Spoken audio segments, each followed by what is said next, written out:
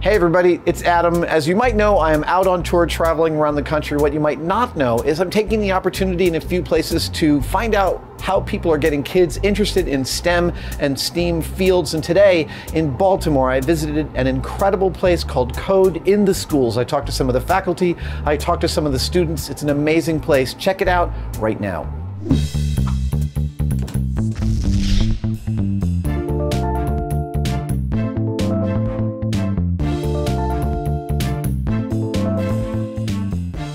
Gretchen, tell me about Code for Schools. Yeah, Code in the Schools is a nonprofit organization that my husband and I founded about 3 years ago with the mission to bring computer science education to people who don't have access. So we primarily focus on underserved, underrepresented youth here in Baltimore City.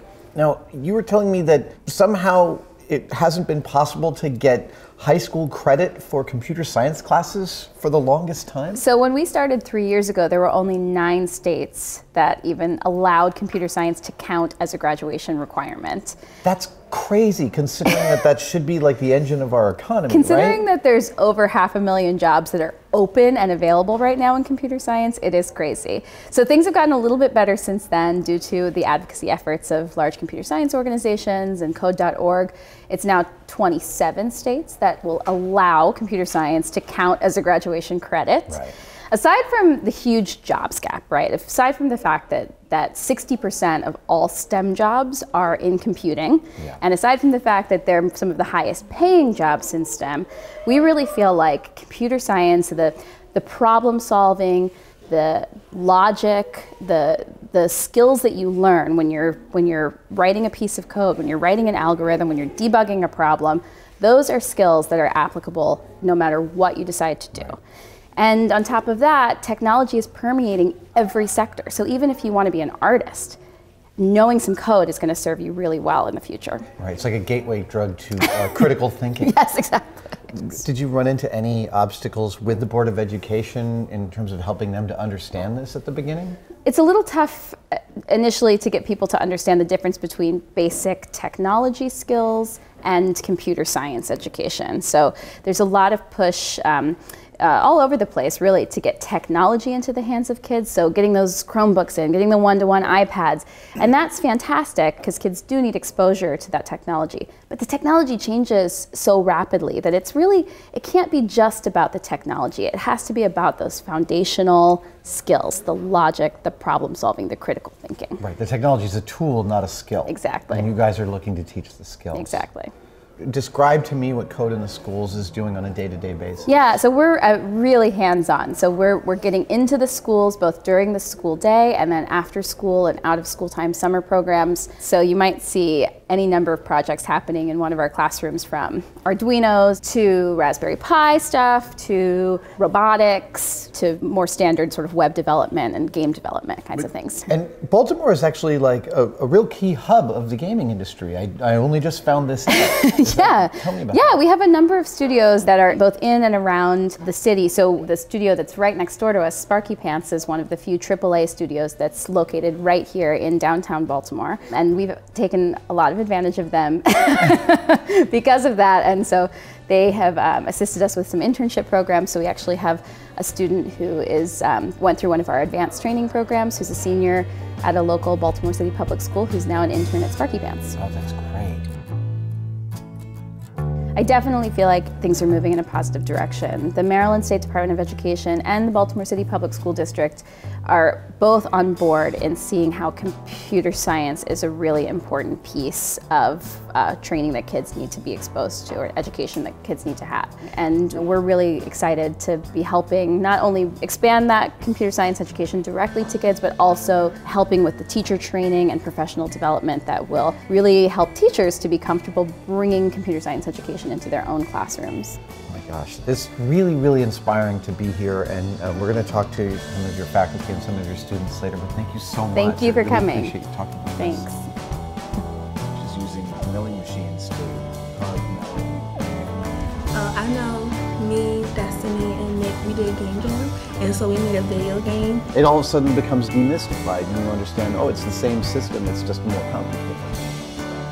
All of a sudden you realize that everything's like an iceberg, and all this stuff. What is the difference between before you took any of these classes in terms of how you thought about STEM and now?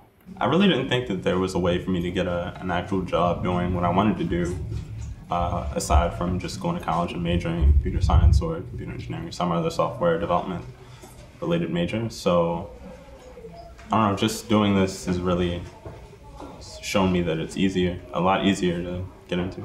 Was it something you wanted to do before you took the classes, was do that kind of design work?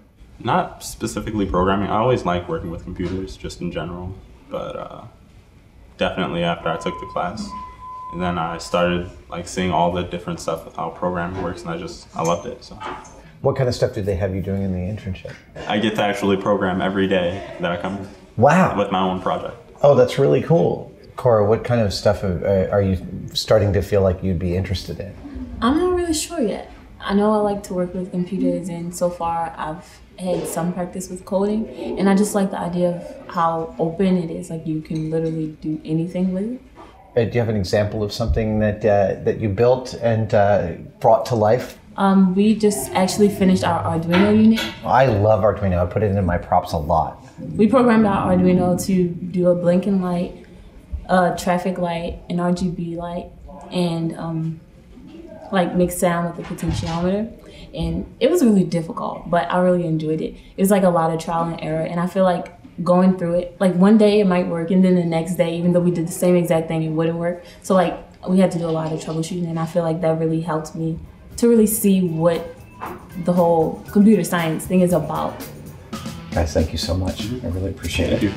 Thank you.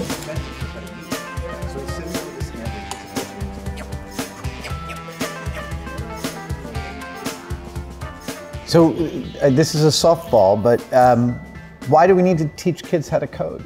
They mess with technology like all their lives, but they don't know how it works or like how even it's even built. It's pretty much magic to them.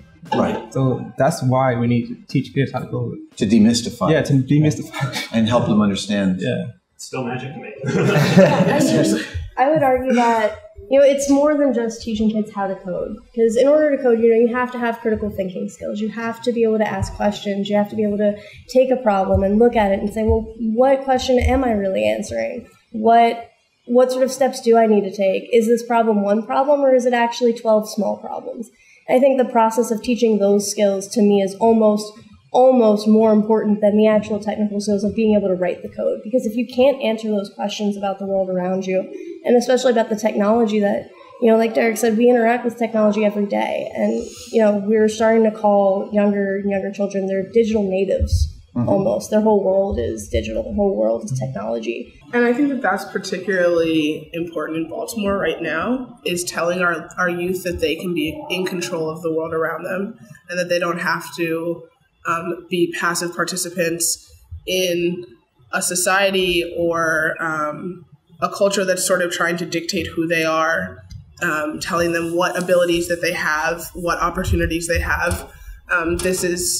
Our classes are a space for them to let their creativity rule and to say, like, these are the things that I face on a daily basis, and I have the power, like Taylor said, to change that instead of waiting for someone else to come in and impose a change for me.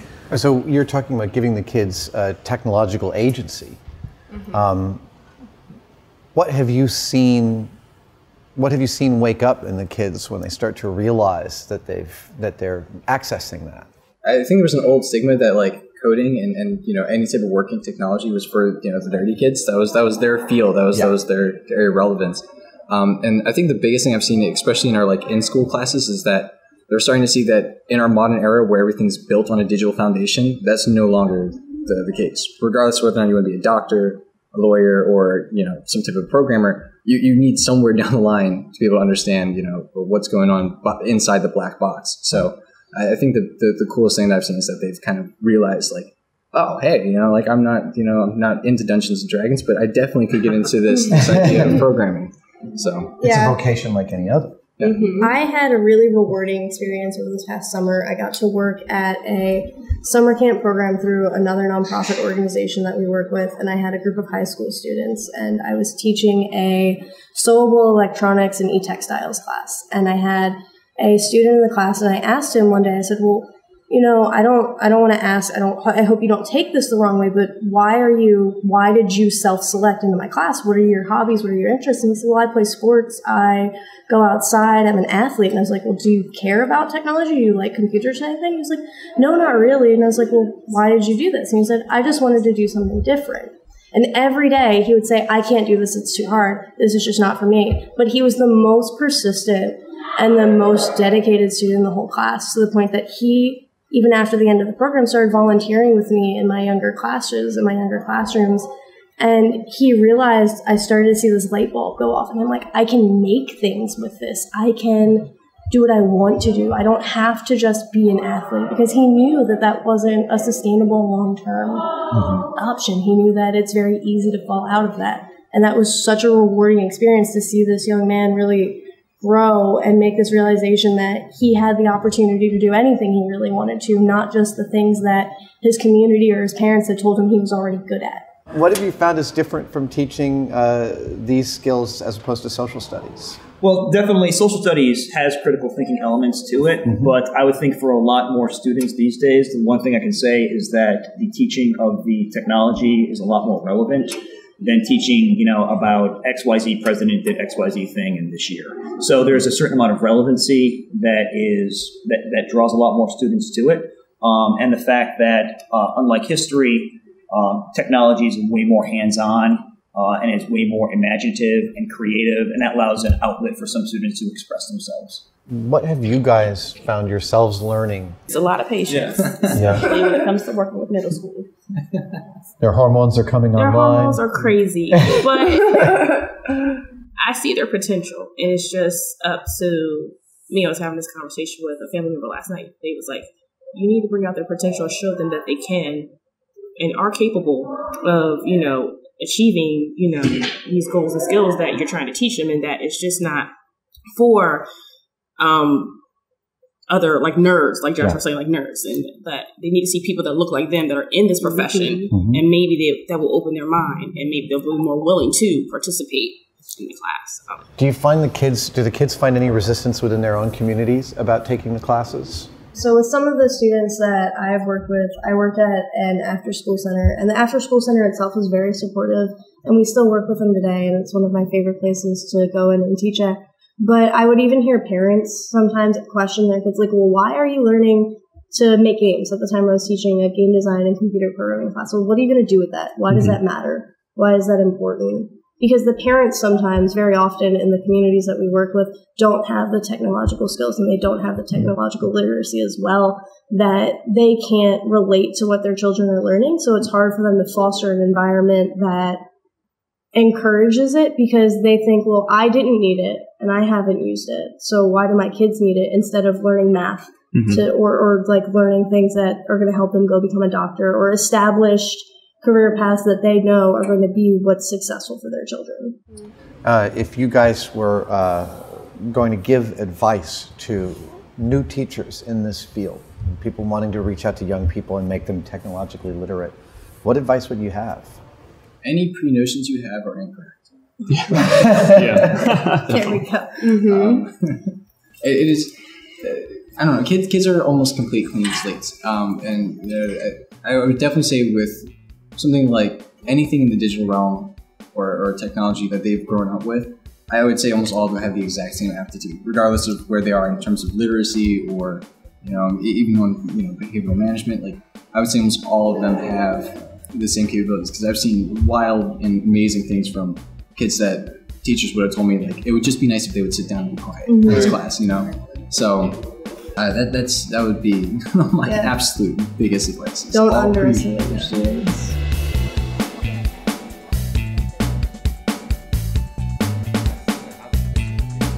Really, thank you guys so much. I really appreciate it. Yeah, thank you.